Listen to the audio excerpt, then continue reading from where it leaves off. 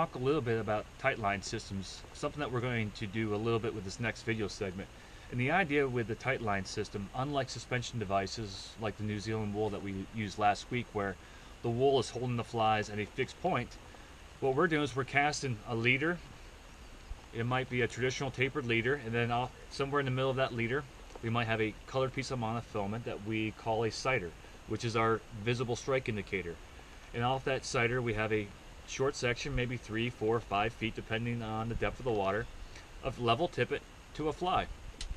And what we're going to do is, instead of with a suspension device where you're just laying the indicator on the water and the indicator basically fishes the flies out at a particular depth, what we are going to be doing is we're going to be in the driver's seat. So when we cast, what we're going to be doing is making the cast, and as soon as those flies land the water, we're going to move the rod tip, maintaining some degree of tension.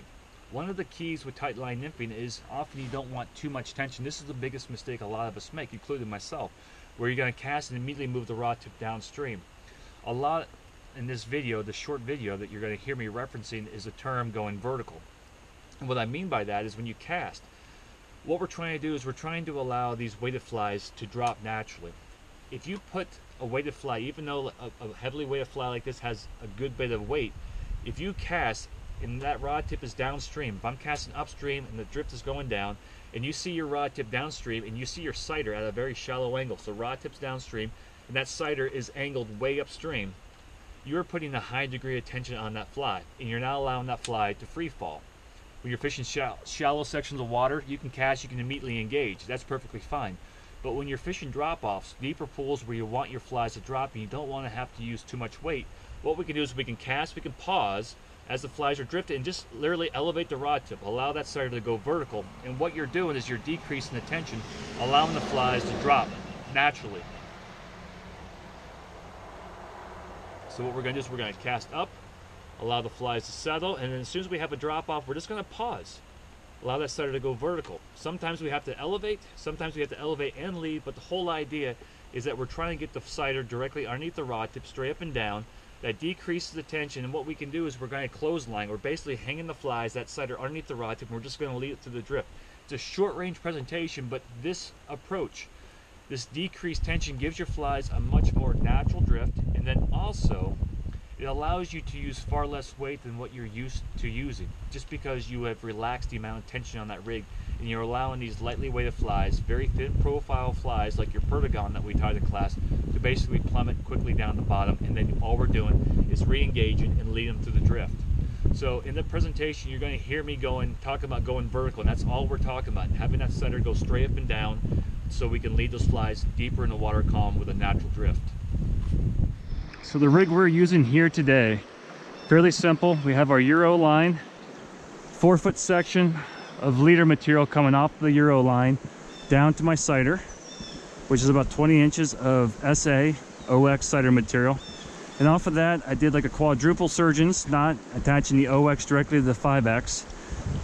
About 3 feet down, I have my first fly, which is that soft tackle that we tied, that brass bead soft tackle designed to fish higher in the water column. And on my point fly is this case caddis with a tungsten bead. The tungsten bead is going to keep things nice and tight. The lighter weight fly is going to ride a little higher in the water column. You know, often I'm fishing one fly. The only time these days where I'm fishing 2 flies, especially when you have the heavier fly on the point, which kind of keeps a steeper angle, anytime you add a second fly, and it's going to be a lighter weight fly on that dropper, that fly is going to ride higher in the water column. And the only time I want to fish a second fly is when those fish are actually feeding higher in the water column.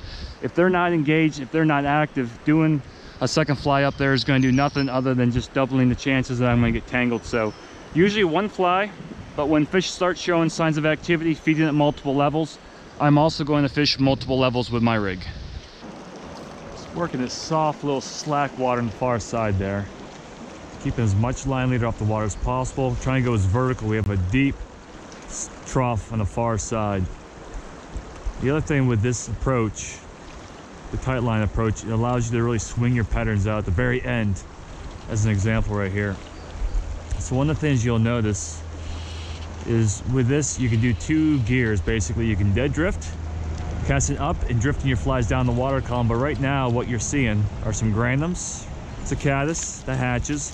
This time of the year in central PA, there are a lot of fish that are taking the emergent insects. So one of the things you can do, and case in point, this took the top dropper, meaning that the flies are feeding higher in the water column. But with this approach, you can not only dead drift, but also at the very end, you can put the flies under tension and allowing the flies to swing upright. So that's one of the key points, is that when you are fishing this time of the year, don't just focus on the dead drift or drifting downstream, but also focus a lot on the swung presentation at the very end. Sweet little setup here. Have these rocks that are sunlit, but just that soft little edge right between the two. We're close. We can fish vertical right underneath the rod tip.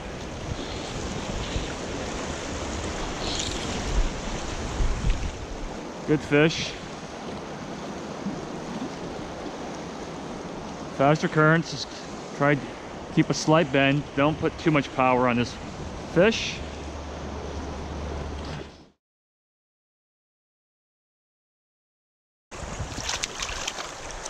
And people ask me a lot, why aren't you using a net? With a fairly smaller fish like this, I feel I can do just as quick of a job bringing the fish to the hand and releasing it rather than putting it in the net, than having to take it out of the net. So typically with smaller fish, I'm just gonna play them by hand, bring them in by hand. There you go, folks, thank you. But with larger fish that require a lot more handling, a little bit more work, then I will definitely use a net in those situations.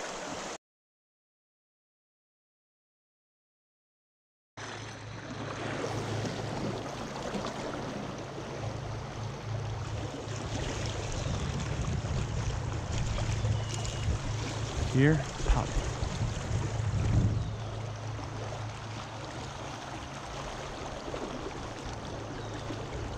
And just swing them out right there, and there we are. Fish on the swung. Presentation.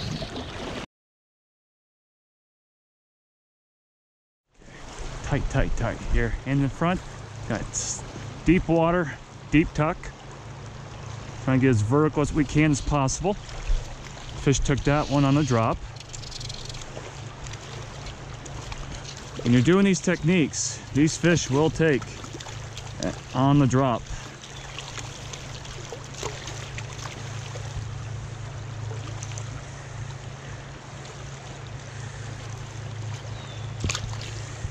Again, we're going to keep working on this, just high rod tip stops. Those nips come in very quickly. Watching that sighter for any hesitation. We're vertical here. Good drift. Now just slowly swing things out.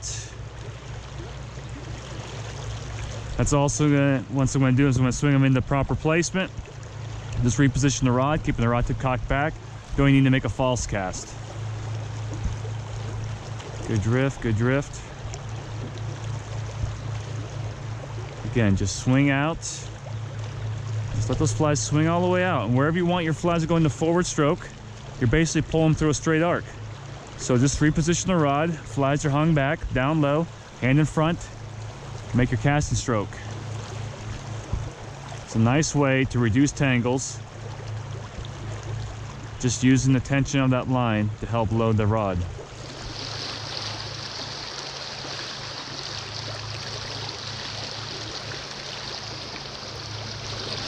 Okay, gonna get up here. Drop around this inside. Just tuck, flies drop, get in control, and there we are. Good fish.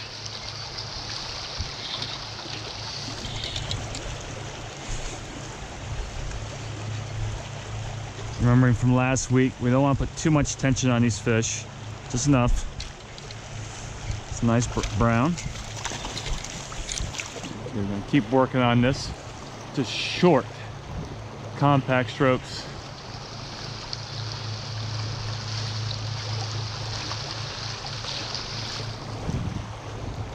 Fire it in there.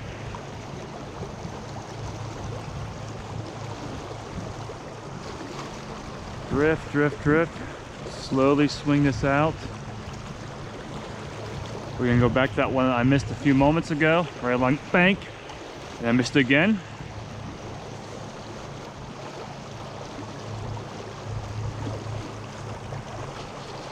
Not this time. Okay. That's this side here.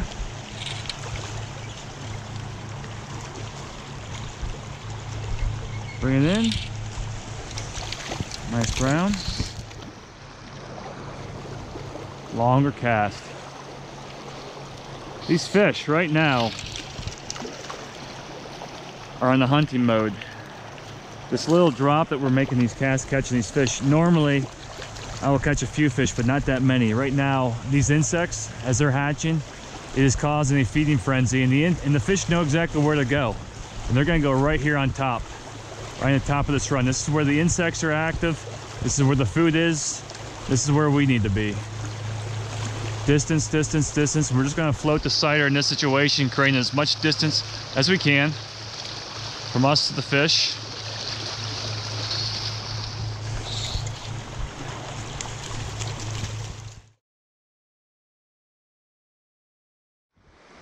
It's an absolutely beautiful Monday morning after Thanksgiving. We've got some really warm temps, high moisture content, some sun, and a bunch of wind as this new weather system that's coming in. But a few caddis are still moving around, and one of the things you need to think about with caddis is this, is even though I'm seeing a good number of caddis still flying in the air, it doesn't necessarily mean that the caddis are hatching. Caddis, as we had talked about in class, can live, you know, up to 2-3 weeks after they emerge along stream bank vegetation. So just because you see caddis flying around the water doesn't mean that they're hatching. It could necessarily just mean that they're just moving or just flying. So don't always mistake caddis for insects that have just recently hatched. Tying this thing up, just go to a tight line system. We have a nice drop right here. Goes from shallow to deep. So as I'm making this presentation, so we're going to swing this out. Goes from shallow to deeper. We're going to lead the flies a little earlier. Kind of keep a shallow angle. As soon as we go into that drop, we're going to go vertical. Drop those flies deep. Get down right along the bottom. And then we can swing the stuff out at the very end. But this just allows you to switch gears. Short, compact casting strokes. Trying to go as vertical as quickly as we can. Really deep water here.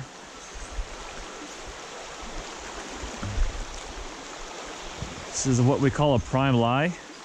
It's got the best of all worlds. It's got depth, it's got protection from predators. Also, it's got a good bit of food source. Elevate, elevate, elevate. This is a really deep slot. We're going to really try to go deep. Cider's about 6 inches off the water. There we are. This is where buying time with that tight line system, just being able to go into that vertical position, it's absolutely key. Nice brown. Just a gorgeous brown trout. But in these primary spots, I'm going to spend a lot more time just really dissecting this water. Going vertical, miss a fish. The other thing to remember is I'm fishing a pretty lightly weighted fly. So with these strikes, very often, as you see there, you're not going to feel the strike because there's just not a high degree of tension. We're just swimming these flies, drifting them naturally. And because of how light this system is, you're going to be seeing the strike more likely than you are actually feeling the strike. I'm going to work this little slot, little bow and arrow cast. Stone fly, just drifting, drifting, drifting.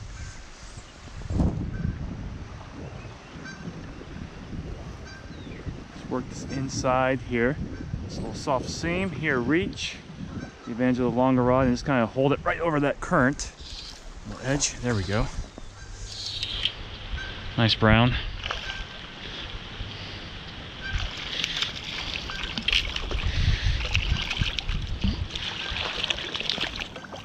Nice fish. Took the stonefly. Thanks, buddy. Okay, so we already have our point fly on here.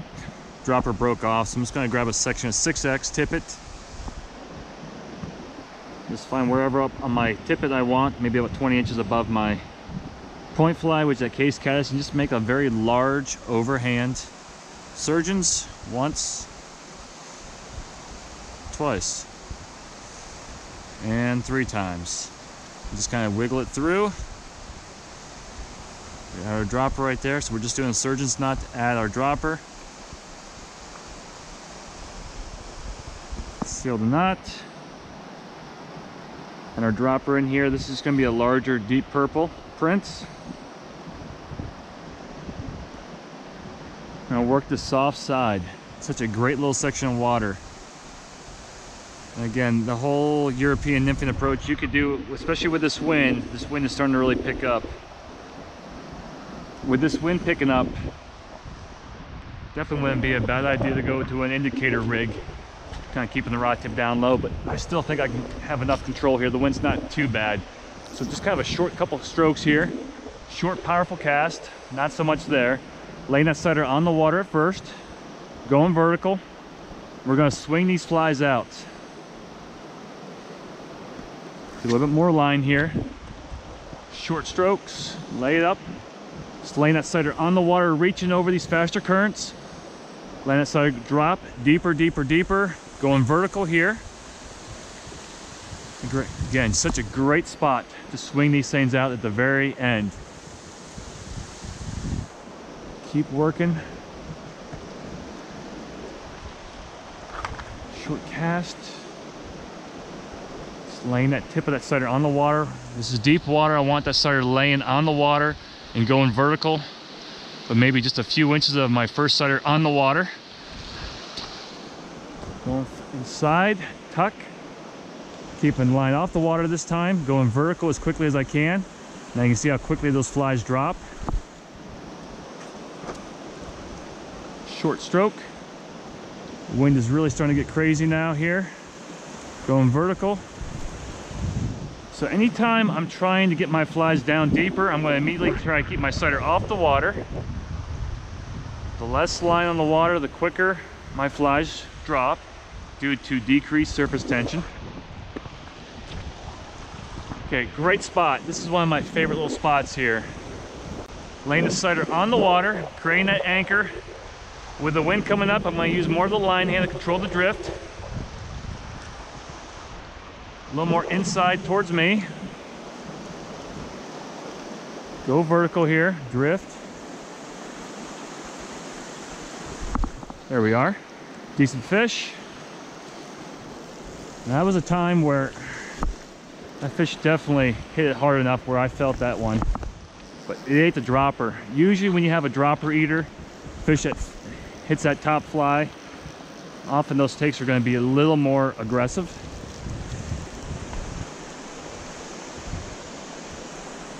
Nice little brown, gorgeous brown.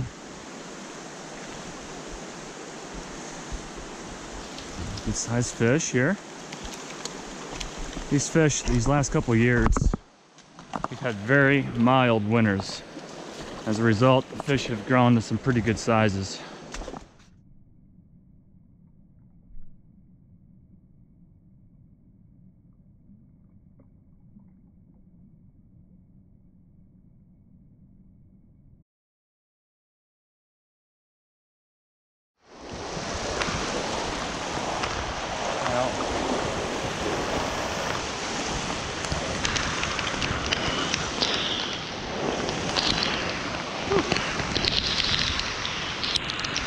Yep, rain delay. Definite rain delay.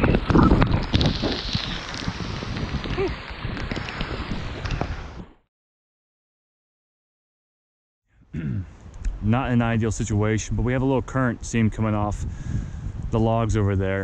And there's a couple fish that are rising. This is a Euro line with a Euro leader, about 4 feet of 15-pound test maxima, 2 feet of cider in my tippet.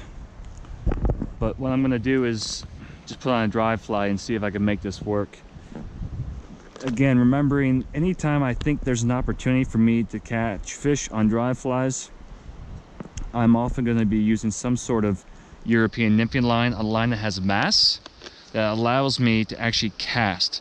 As much as I like the mono rigs, they're incredibly useful when you're nymphing, but basically useless when you're trying to actually cast dry flies at longer ranges. So we're just going to take off our nymphs and attach a little CDC and elk caddis pattern.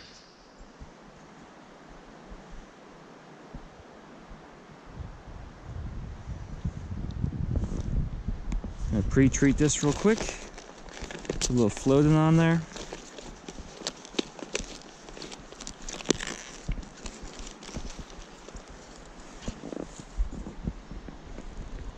This is good. You're starting to see some fish rise. Gonna use some fly dip here real quick.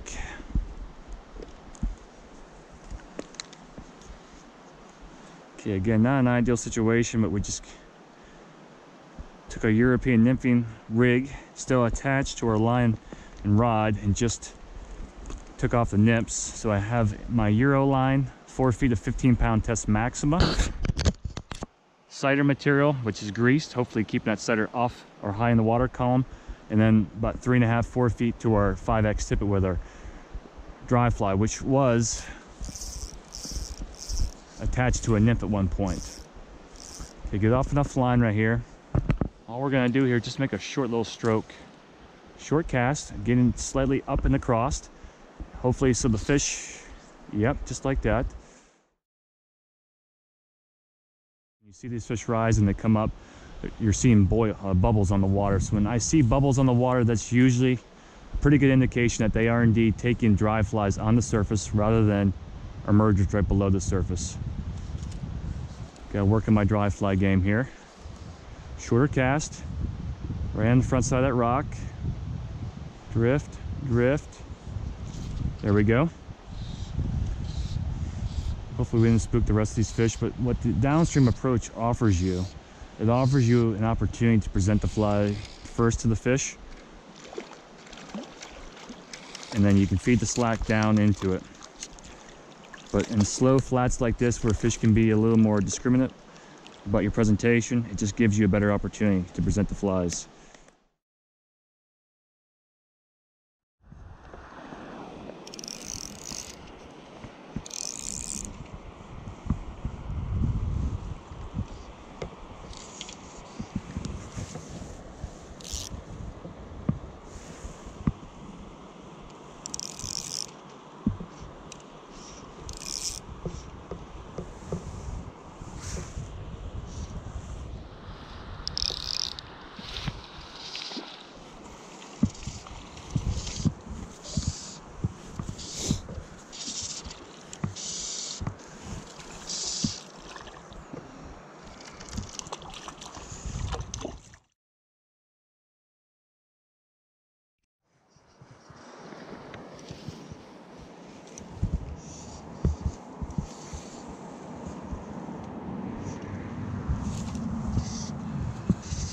Yeah.